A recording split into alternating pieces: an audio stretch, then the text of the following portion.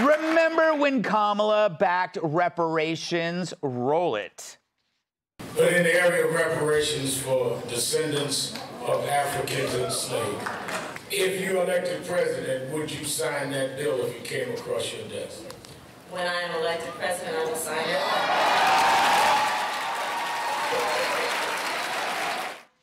And then she laughed and laughed and laughed. Tyrus, that was from 2019. It's amazing how we can find these clips, but the media, the rest of the media can't. And she was signing a bill that would create a commission to study reparations. What do you make of that? That's a big-ass check you're going to have to cut to the entire world. Yeah. Because everybody's been a slave at one time or another in their ancestry, so everyone gets a check. So you have to figure that out, who's who. Including and the checks. Yeah, including the checks, too.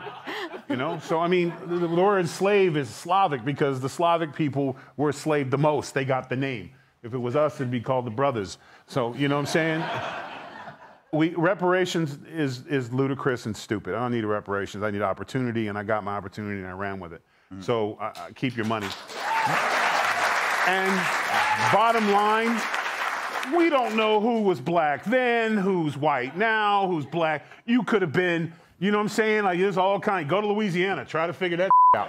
You know what I'm saying? Like, we don't know who's who, what's what. And you could have been, could have been a brother strolling into Canada right after, like, oh, this good. So who knows? Yeah. And like I said, you could have been black then and you're white now. You might find out that old, you know, great-great-great-grandpa was old Frederick Gutfeld. Yes. You know? So maybe you get the check. I would like that. Joe, you were a slave once, but that was in Larry Kudlow's playroom. Do you deserve reparations from all that time we all came over and...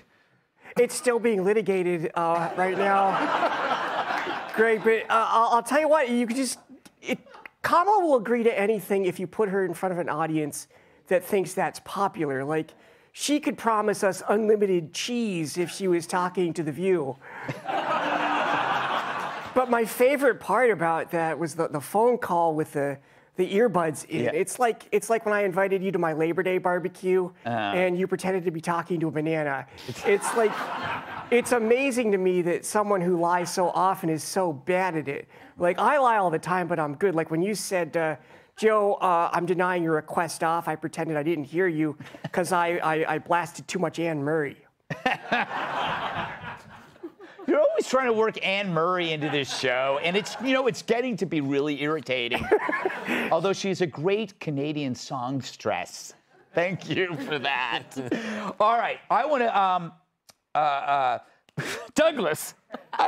Anne. He's got Fredericks. He's worried about having a black great-great-grandfather right now.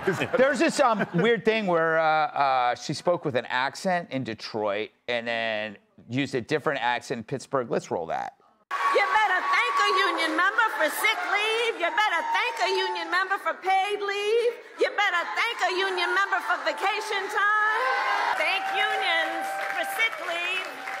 Thank unions for paid family leave. Thank unions for your vacation time. That is amazing, the change.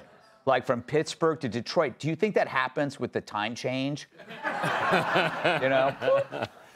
Yeah, she's not the first politician to do this. Yes. Certainly not the first Democrat.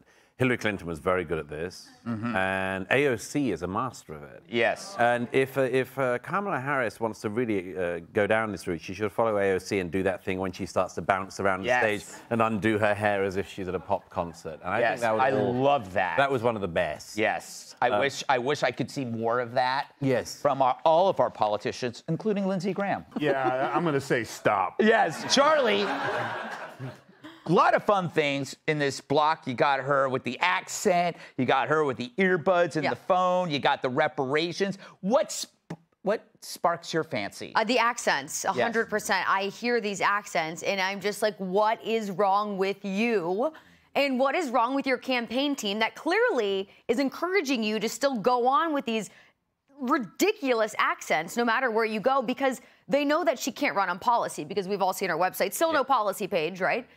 So they're like, you know what? Why don't you pander to your audience by hoping that they'll relate to you by, the fact that you might sound like them, even though who does she sound? Who talks like that? Nobody talks like that. But that's how dumb she thinks her voters are. She's hoping that that's how she can gain their support just by pandering to them in that type of way. All I'm saying is let's send her on an international world tour. Day to day, different country, see how she does. All right.